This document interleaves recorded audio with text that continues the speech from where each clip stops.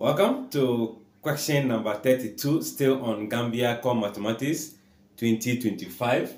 If x is to y, we know ratio can be written as a fraction.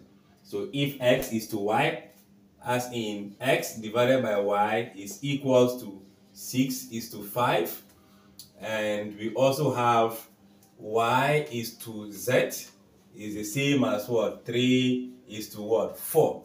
We have to find x is to z. You just need to know the corresponding values of x and z. In this ratio, x is 6, y is 5. That is what the ratio means. This is a proportion. Here, y is 3, z is what? 4. But you can see from here that y is y, and it is 5 here, it is 3 there. It must be the same so that we can pick other ones. So in order to make this y be the same as this, we don't have a common factor than to switch their multiplication. So I'm going to have x on y equals to 6 on 5 times 3 on 3.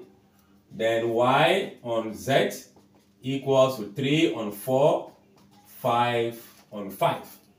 So if you do so, your x on y will now become 18 on 15.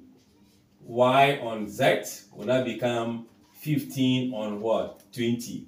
So these proportions are now perfect. The value of x here, y here is 15, and it's 15 there.